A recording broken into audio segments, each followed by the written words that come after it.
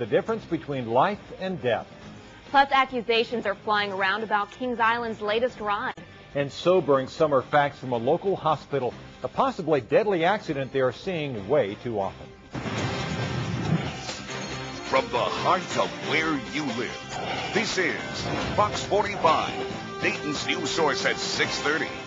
Kids may be back to school, but that certainly doesn't mean pool season is over. Good evening, I'm Kylie Conway. And I'm Don Hammond. A warning now from Dayton Children's hospital officials tonight. They say they're seeing far too many drowning and near drownings this summer, and they want folks to stay safe while the warm weather still lasts out there. Fox 45's Jackie Kuchar joined us now with tonight's top story. Jackie? Well, Don and Kylie, drownings or near drownings are preventable every time, hospital officials say. More than half of the patients that Dayton's Children has treated this summer were under the age of 4, which to them means a lack of supervision.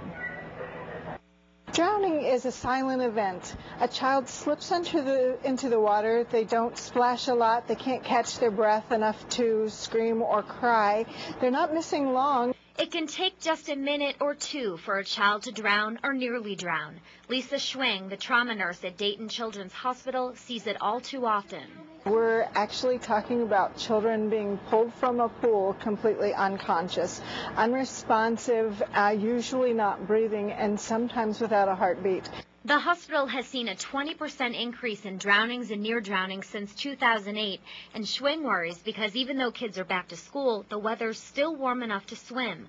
Of the 17 incidents this year, she says the majority happened in backyards or family pools and ponds when adults weren't paying attention. They think they were only involved in something else for a minute, or they only ran in to get something off the kitchen counter, and it just takes just that long to get in trouble in water. Schwing says of children in trouble this year, the ones who underwent CPR recovered better. Earlier this summer, a quick-thinking 14-year-old boy saw a 6-year-old floating face down at the Ward Pool in Versailles. The young teen jumped in and pulled the boy to safety. A lifeguard performed CPR. Schwing says if you own a pool, consider yourself its lifeguard and get certified. If you know how to get yourself out of that kind of trouble, you might just save a life.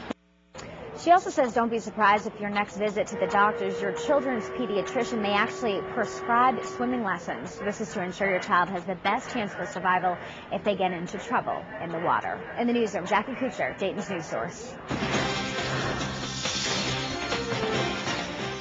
Well, it was pretty pleasant today, pretty cool, so chances are the kids didn't really want to hit up the pool. But as we head through that 7-day, they're going to want to head out to that pool because we have a return to summer in your 7-day forecast. We'll get to that coming up. Clean sweeps on your radar right now. Look at our daytime lows. We started off the day in Dayton at 53 degrees, 52 in Springfield, 51 down in Hamilton. But you know what? Tonight will be even cooler. Things are looking fantastic for your Friday, and we watch the high school football season kick off tomorrow night. We'll have great fall-like weather for that. It'll feel like football season, but how low will it get tonight? I'll answer that question coming up, guys. See you then. Thank you, Jeff. Springfield police now interviewing a man in connection with a bank robbery today. Police say someone held up the Security National Bank on Limestone Street about 9:30 this morning. Right now, it's not known if the robber did have a weapon. The alleged thief was apprehended shortly after the heist. No one inside that bank was hurt. An 81-year-old man sits behind bars tonight accused of sex crimes against children. Samuel Moody of Harrison Township is being held on suspicion of rape of a child under the age of 10 and gross sexual imposition. Few details are being released at this point, but Montgomery County Sheriff's investigators say they expect formal charges against Moody tomorrow. One of the men allegedly involved in a scary home invasion earlier this week turned himself into police. A 25-year-old man surrendered to Toronto police today in connection with the home invasion where 3 masked men reportedly took the homeowner from his house and then shot at police. The trio released the homeowner unharmed and no officers were hit by the shots. The suspect has been booked into jail, though the other 2 alleged crooks remain on the loose. A legal dispute is spinning around Cedar Point and Kings Island's plan for the new high-flying Wind Seeker ride. An Australian ride maker is claiming that ride was copied from a concept they showed off to Cedar Fair officials. But the Dutch manufacturer of the ride and their lawyer says that claim is without merit.